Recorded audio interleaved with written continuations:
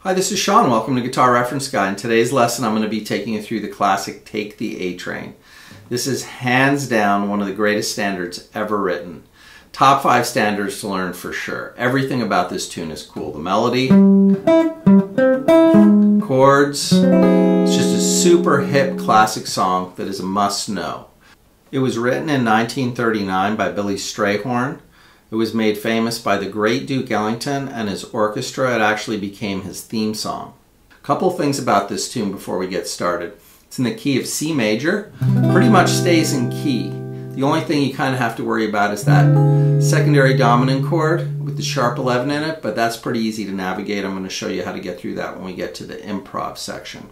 It's a 32 bar AABA form. It's running at about 167 beats per minute. It's got a medium swing feel, and those are the specs of the song. Today I'm going to be teaching you everything that you need to know to play this tune. If you were to go to a jam session or you were to play with somebody, I'm going to take you through the intro, I'm going to take you through the head, I'm going to take you through the tag. I'm going to teach you how to comp through the song, and I'm also going to show you how to improvise playing over this tune. We're going to learn how to use the modes. We're going to learn how to navigate that sharp 11 I talked about. I created a PDF for this lesson. There's a lot of content in here, so if you pick it up, it'll be a lot easier to follow the lesson. I also created a jam track for you to practice with. If you purchase the PDF, when you download it, the jam track will download also for free. You just click the link below, that'll take you to my website. That's where you can get that. If you like what you see in this video, please subscribe, click the little bell notification icon so you don't miss any of my videos that come up. We have a lot to do, so let's jump in, and thanks so much for visiting me at guitarreferenceguide.com. Let's do it. We're going to start with the head and the chords. I'm going to do it at the same time, that way you can see how they relate to one another. So we're going to start with the opening line, the intro. I'm going to play it and then break it down. And then when I'm finished, I'm going to play everything with a metronome at a really slow tempo so you can hear the timing. Line number 1 comes in on the end of 1. 1, 2, 3, 4, 1.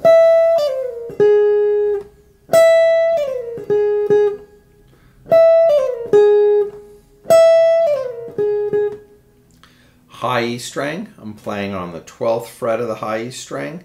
I'm placing my finger on the 10th fret and the 8th fret. I'm going to pluck this note and I'm going to pull off and then slide. So I'm pulling off 12, 10, 8, 6. And those are I'm going to start, and then it's going to, the last little bit's a triplet, 16th triplet. And then right after that note, I'm going to be hitting this note, the A flat. One more time, here we go. And then the second time, I'm going to hit the A flat twice.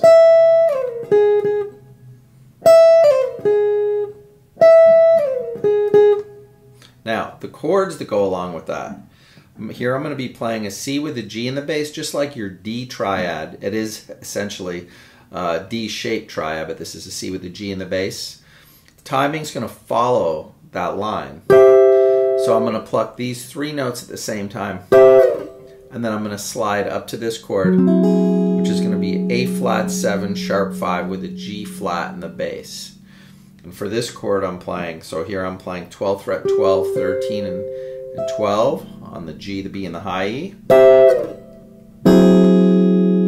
I'm playing the 4th fret of the D, playing the 5th fret of the G, 5th fret of the B, and 4th fret of the high E. So far we have, for the chords, 1, 2, 3, 4, 1.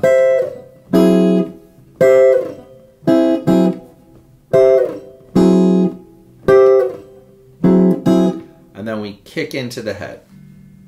And that's going to be the intro. Now, for the head, I'm going to start by playing through it and then breaking it down one more time. Here we go.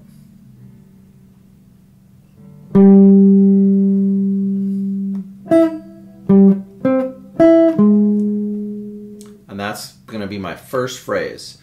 So I'm playing the 5th fret of the D string, and I'm going to be counting full measure and then an 8th note. 1, 2, 3, 4, 1, and 2, 3, 4, 1, and 2, 3, 4, 1, 2, 3, 4. 5th fret on the D, 5th fret on the B, 5th fret on the D, 5th fret on the G, and then 6th fret on the D.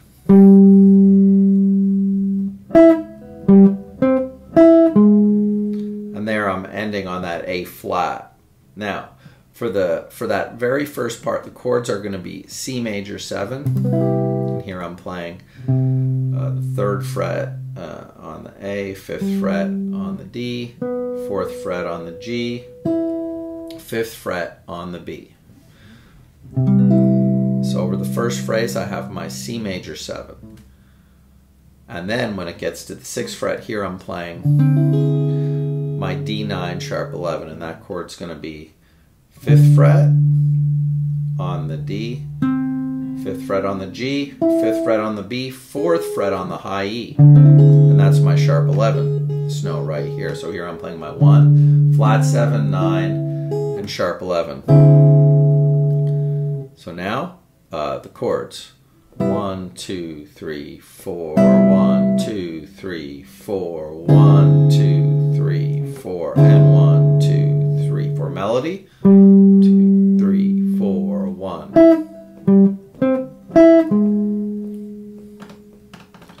Then we're going to be in the next part of it. One more time, a little quicker.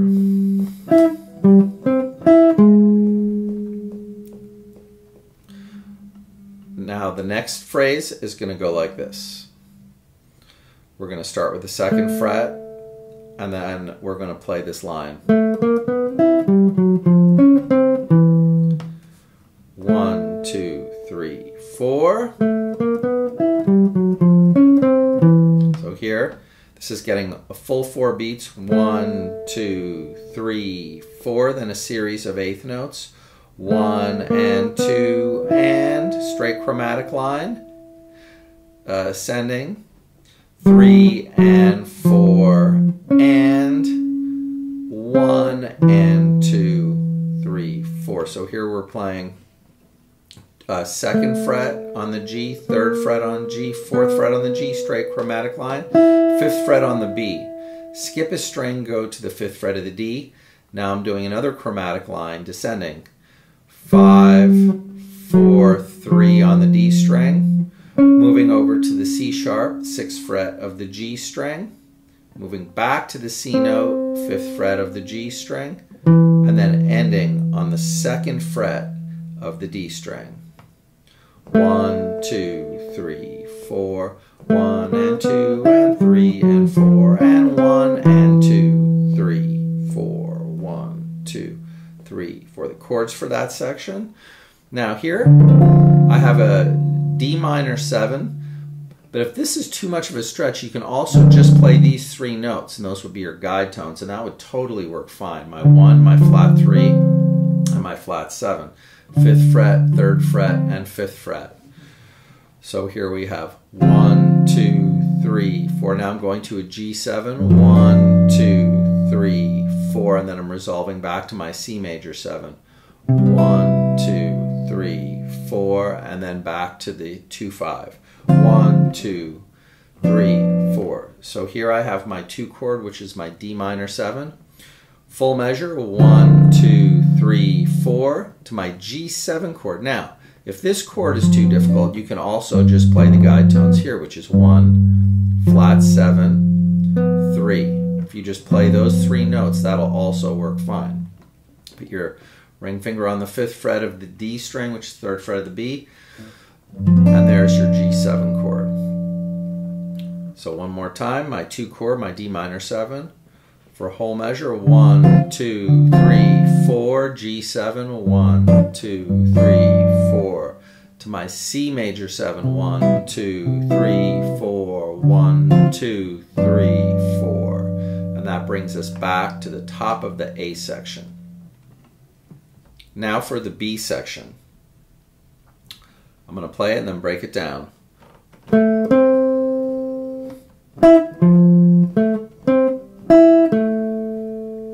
And that will be my first 4 bars. So I'm going to play 2nd fret, 5th fret on the G, 5th fret on the B, 3rd fret on the D, which is my F note, 2nd fret on the G, 5th fret on the G, 5th fret on the B, ending on my A note, 2nd fret on the G. 1 and 2, 3, 4, 1 and 2, 3, 4, 1 and 2, 3, 4, 1, 2, 3, 4. Chords. Here we're going to have an F major 7. This voicing is just like the C major 7, but at the 8th fret, so I'm playing, here I'm playing the 8th fret on the A, 10th fret on the D, 9th fret on the G, 10th fret on the B. So here I'm playing full 4 bars. 1, 2, 3, 4, 1, 2, 3, 4. You could also voice it like this. 1, 2, 4, 1, 2, 3, 4. So that's another way to play the F major 7.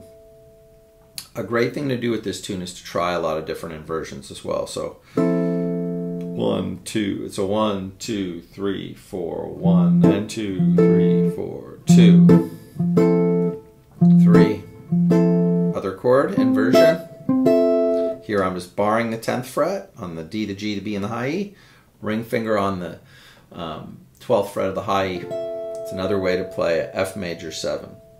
And that would be the first 4 bars of the B section. Now, the second 4 bars is almost identical. The only difference is instead of going to F, we're going to go to an F sharp here. Second 4 bars of the B section sounds like this. Everything else is the same.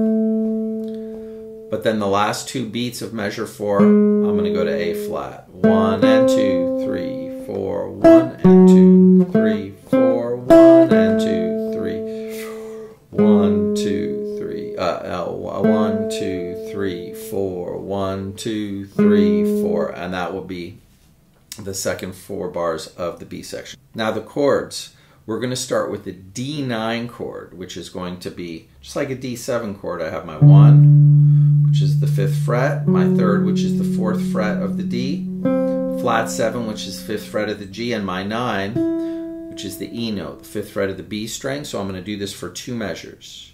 Chords for the second 4 bars of the B section. 1, 2, 3, 4, 2, 2, 3, 4. Now I'm going to go to a D minor 9. All I need to do is move my index finger over a half step and I have my D minor 9 for a full measure. 1, 2, 3, 4. 1, 2, 3, 4. 2, 2, 3, 4. D minor 9. And then now I'm going to split this measure between a G9 chord and a G7 flat 9. Okay, so that's going to look like this. So the G9 is going to be 5th fret of the D. We're playing the 4th fret of the B, which is my 3rd. Then I'm playing the 6th fret of the B, which is my flat 7. And then I'm playing the 5th fret of the high E, and that's my 9. And this is going to get 2 beats. 1, 2. Then I'm going to move to the G7 flat 9. Here I'm playing my thumb on the G. I'm playing my index finger on the fret of the D string, which is my flat 7, ring finger on the 3rd, 4th fret of the G, middle finger on the 3rd fret of the B string, that's my 5th, and then my pinky's the flat 9, that's on the 4th fret of the high E. And that would be my chords for the second 4 bars. Here we go. 1, 2, ready, play. 1, 2, 3, 4, 2, 2, 3. 1, 2, 3, 4, 1, 2, 3, 4. And that gives us the chords for the second half of the B section. Now what I'm going to do is I'm going to play through that whole thing with the metronome at a really slow tempo. It's normally going at 167 beats per minute.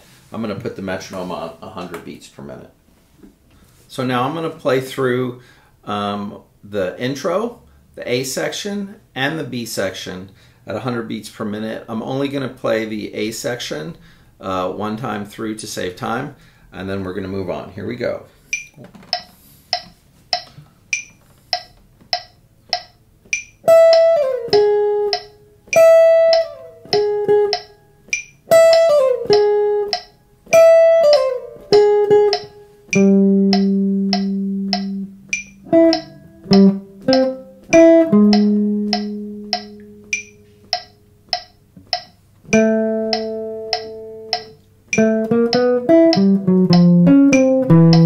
Right into the B section.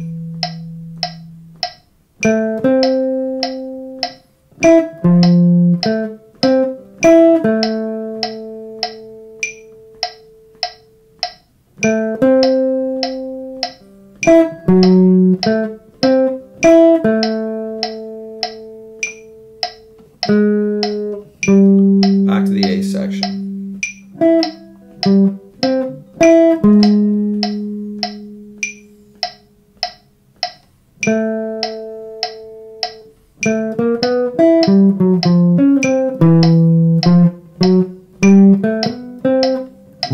And that's the tag, or the ending line. Okay. Now for that last little ending part, we're going to be basically playing through the last part of the A section, the chromatic line. Now as soon as I get to this C chord, I'm going to jump up to the E note. So it's going to be E, F, F sharp, G, A, B, C. Those are the names of the notes. 2nd fret, 3rd fret, 4th fret, 5th fret, 2nd fret on the G, 4th fret on the G, 5th fret on the G. And there's our ending.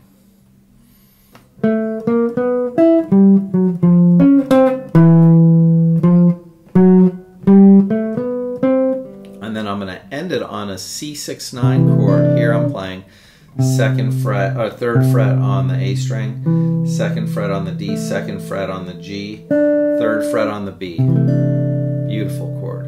And then on the other guitar, on the intro track, I'm playing C major 7 up here, which is going to be 10th fret on the D, 12th fret on the G, 12th fret on the B, 12th fret on the high E, and then I'm moving over to the 6-9, which is going to be 7th fret on the D, 7th fret on the G, 8th fret on the B, and 8th fret on the high E. And that pretty much takes us through the chords and the melody for the A and the B section of the tune. Now, I put some other chord inversions on the sheet, and those are going to look like this. I'm just going to comp through that, and you could use the sheet, the PDF, to look at these chords. So if I was to just comp through the A section with these new chords, D7 flat 5, D minor 7, G7, back to C major 7, D minor 7, C7. You can also play G7 flat 9. Lots of times I'll do that. That'll be the 7 chord with the flat 9 in it. One more time.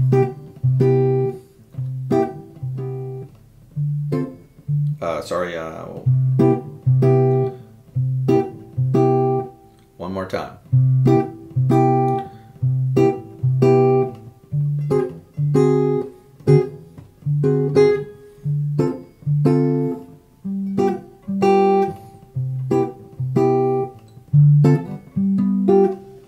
And that will be the alternate chords for the A section.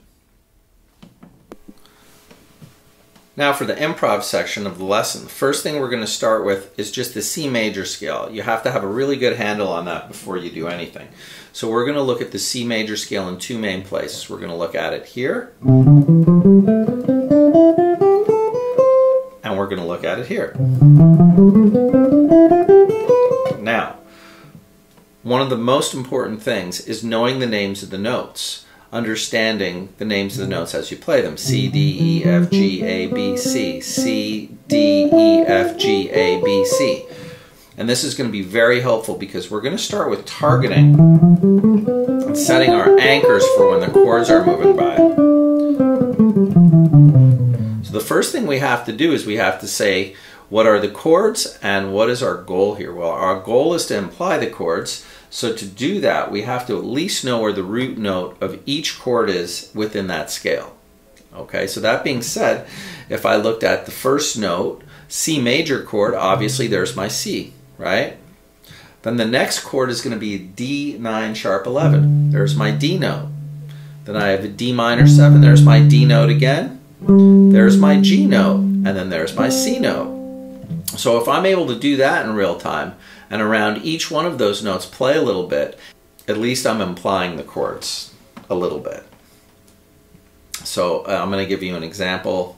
It would sound something like this. Now I'm going to play, I recorded myself playing the chords, and now I'm going to play along and I'm going to do exactly what I just talked about, and I'm going to talk through it as I do it. C. Got to get to the D. There's the D. D, G, there's my C. Gotta get back to C. Gotta find my D now. There's the D, D, G,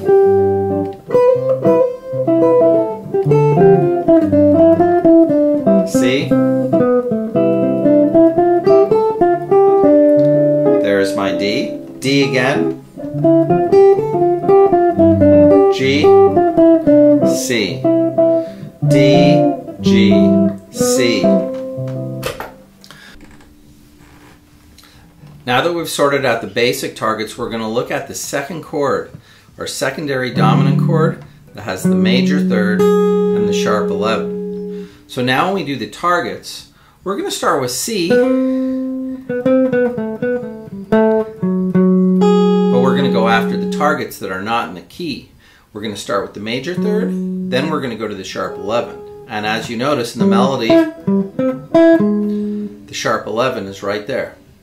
You can also look at that as being flat 5. Here we go, so I'm going to play with the backing track, and now my targets are going to be first the major third, which is my F sharp, and then it's going to be my G sharp, and you'll hear how that sounds. 1, 2, 3, 4. Target 1, C. F sharp is my major third. Back to D, G, C.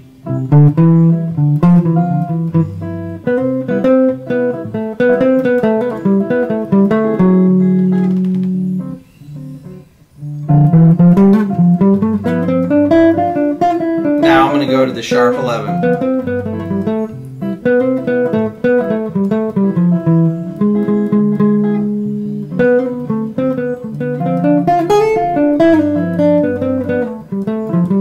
Now I'm going to go to the higher sharp 11. There it is. Works great.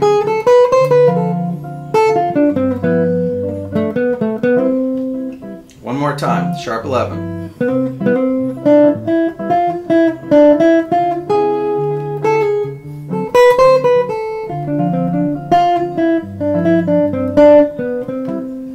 Last time.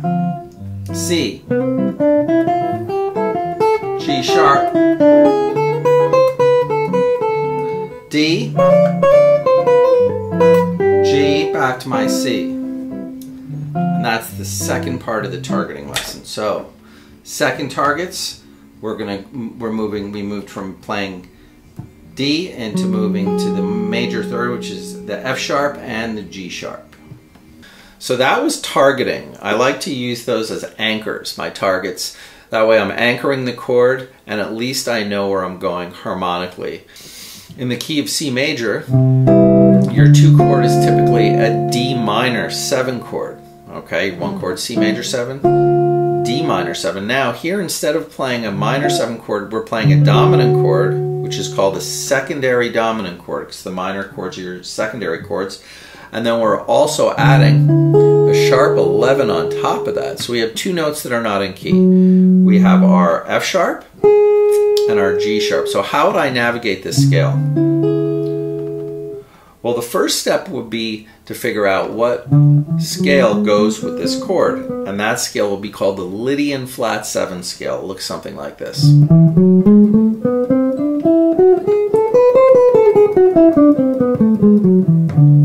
Now, this is the 4th mode of the melodic minor scale, the A melodic minor scale. So since we're playing in the key of C,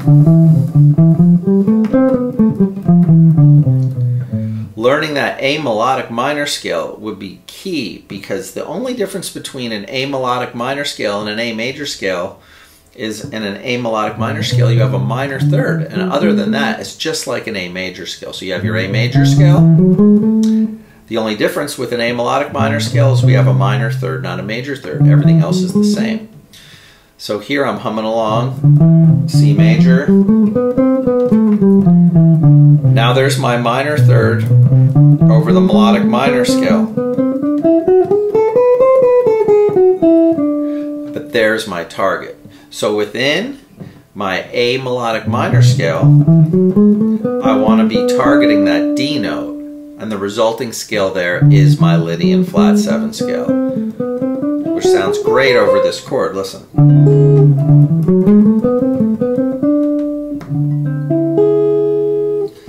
So if I was to play along with the track, just so you can get a feel for what it sounds like, it would do something like this. Here we go.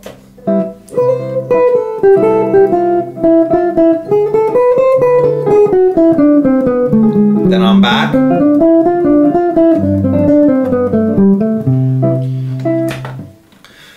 So there, when I hit that 2 chord, I immediately went into my melodic minor, Lydian flat 7 scale, and it worked like a charm. Outlines that chord totally perfectly. Now, if I look at the next chord, I would just have a 2, which is my D minor 5, which is my G7, D minor 7's 2, G7, 5, and then back to my 1. What would I play over that? Well, if I look at my C major scale and I know that I play from D to D, that's going to give me my Dorian mode. So playing a C major scale and starting and ending on the D note, almost like targeting, but we're just going a little further now, is going to give you 2 different bookmarks to start and end. There's the lower, higher. There it is. There's my Dorian scale, D Dorian. And that's what I'm going to use for my D minor 7 chord. Now, I'm going to go to my G7 chord. Same scale, just starting and ending on a G note, and that gives me my Mixolydian scale. So far we're really just using 2 scales. I have my C major scale, then I have my D Lydian flat 7, then I'm back to my C major scale, starting and ending on D, then starting and ending on G, then back to the C. So as you can hear from what I just did there, my lines are outlining the chords. You can really hear the single note lines are implying the chords. Now I'm going to play along with the backing track, and I'm going to say what I'm doing as I'm doing it. We're going to start with the C Ionian, then I'm going to go to my Lydian flat 7, D Lydian flat 7. Then I'm going to go to my D Dorian. Then I'm going to go to G Mixolydian. Then I'm going to be back to my C Ionian. Here we go. 1, 2, 3, 4. C Ionian. Lydian flat 7. My Dorian, D Dorian, G Mixolydian. Back to my C Ionian. Do that again.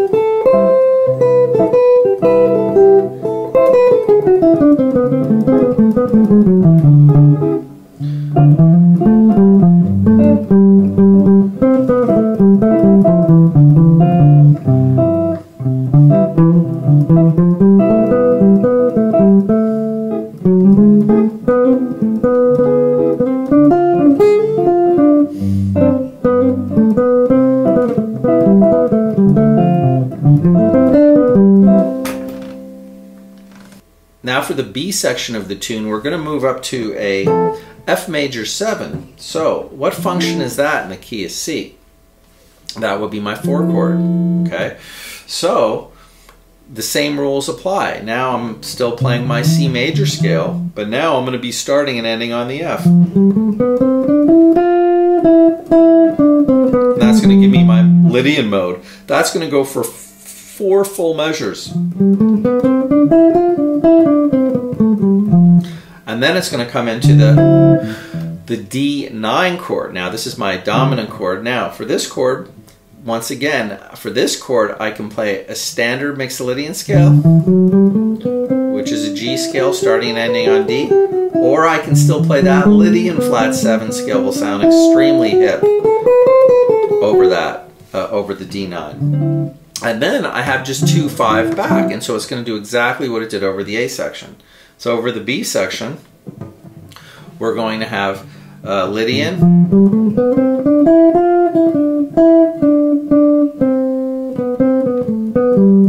now I'm going to go to my Lydian flat 7 for the D9, then I'm back to 2 5 for the D minor 7 C to C, D minor 7 G to C. Now using chord tones is a really effective way, slash arpeggios, chord tones, arpeggios, essentially the same thing. Very effective way to improvise through this tune. So the first thing that you're going to want to do is just get familiar with your C major 7 arpeggio, with your D dominant 7 arpeggio, your D minor 7 arpeggio, your G major 7 arpeggio, and then back to where we started at our C. Now, the intervals that make those chords would be, for a C major 7 arpeggio, you have a 1, you have a 3, you have a 5, you have a major 7, and you have a 1. 3, 5, major 7, and 1.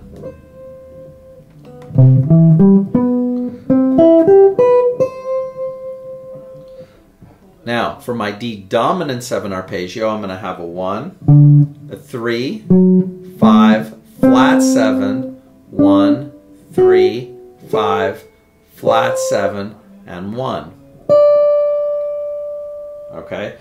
So now, when I look at this scale, I'm thinking intervals. So I'm basically relating that to this 9 chord. Or the 9 sharp 11 chord, because that's an extension chord built off of the dominant 7 chord. And now I have my D minor 7 arpeggio, 1, flat 3, 5, flat 7, 1, flat 3, 5, flat 7, and 1. And then my G7, 1, major 3, 5, flat 7, 1, major 3, 5, flat 7, 1, major 3. And then we'd be back to where we started. Now those would be the first chord tone slash arpeggios you want to get down to play through this tune. So I'm going to play through the backing track, and then I'm just going to give you an example of using those chord tone based ideas to play over these changes. Here we go. C major 7.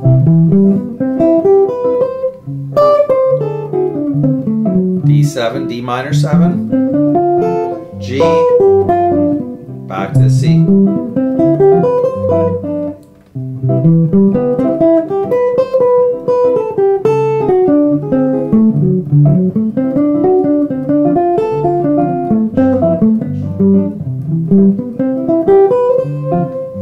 So there, I was using my arpeggios as each of the chords were clipping by, and that is a great thing to work on. Now, the other thing that's happening is over this 9 chord, to build on top of a 7 arpeggio, to add the 9, you're just adding the 2. So you would go 1, 3, 5, flat 7, 9, and then back to the 1. And that would be my 9 arpeggio.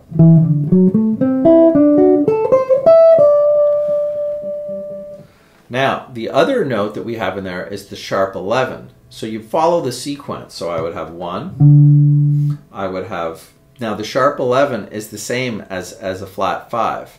But if you were to just cycle all the way down and then add it, that would work well too, but you have to think about that because look, that's your raised 4, your flat 5, your sharp 11. So now if I was to play through the arpeggio, I would have to add that instead of the 5. So here's my 1. Here's my 3, here's my sharp 11, here's my flat 7, here's my 9, and here's my 1. So that would sound like this. And that would sound like exactly like that. 1, 3, there's my sharp 11, flat 7, there's my 9, there's my 1. So now I'm going to do the same thing here. Here's my 1, here's my 3,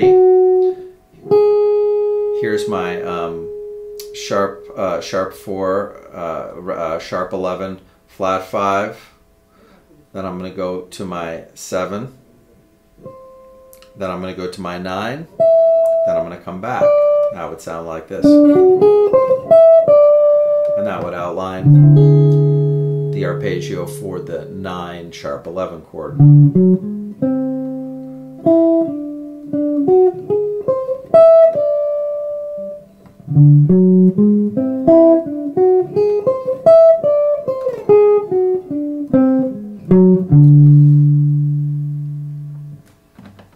Another thing that works really well when you're improvising is to break away from all of these things we're talking about, the scales, the arpeggios, and to try and throw in some chromatic ideas or notes that don't work in the key, and that's going to create tension. Creating chromatic lines is a great way to create some nice tension to then resolve and release those ideas. Now, how do you create chromatic lines? A chromatic line is when you're just playing a series of half steps all in a row. Now, if we look at the C major scale, if we just take the first part of it, and instead of playing it like this, we're going to add a chromatic line in there. We're going to add a D sharp.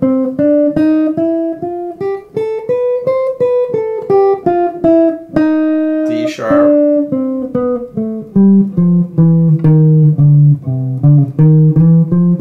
That's just to give you an example. But I highly recommend you experiment throwing in chromatic lines in different places and hearing how they sound and basing your ideas on whether or not you like that sound or you don't like that sound. Maybe you like the sound of this note, the D sharp. Maybe you like the sound of the F sharp, but you're not going to know if you don't try. So experimenting with chromatic ideas on top of all the scales and arpeggios we worked on is a great idea. If I took this note, now all of a sudden that sounds a lot hipper than just playing the scale, because I'm creating some tension. And that's a great thing to practice. After you get down your scales, your arpeggios, start throwing in some of these notes that don't work in the key, see how they sound, and you're going to essentially be creating a lot more color to your playing from doing that. Tagline after solo.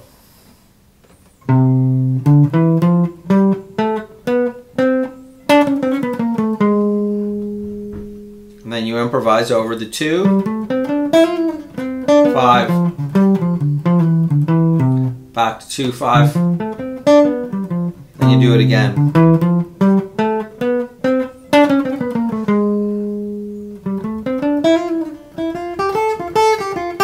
So here, you're going to do that when you're done your solo, and that's a great way to bring everybody in the band back into the fold. They're going to hear that, they're going to latch onto it, and then you'll all be back together playing. So here we go. 3rd fret, 5th fret, 2nd fret, 3rd fret, 5th fret, 2nd fret, 4th fret, 5th fret. You're just playing a C major scale.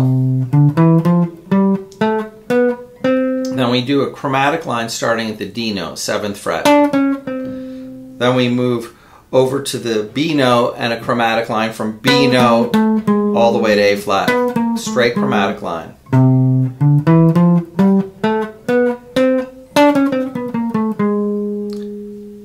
Now another way you can do it, because it's moving real fast, it's going really fast, you could pull off.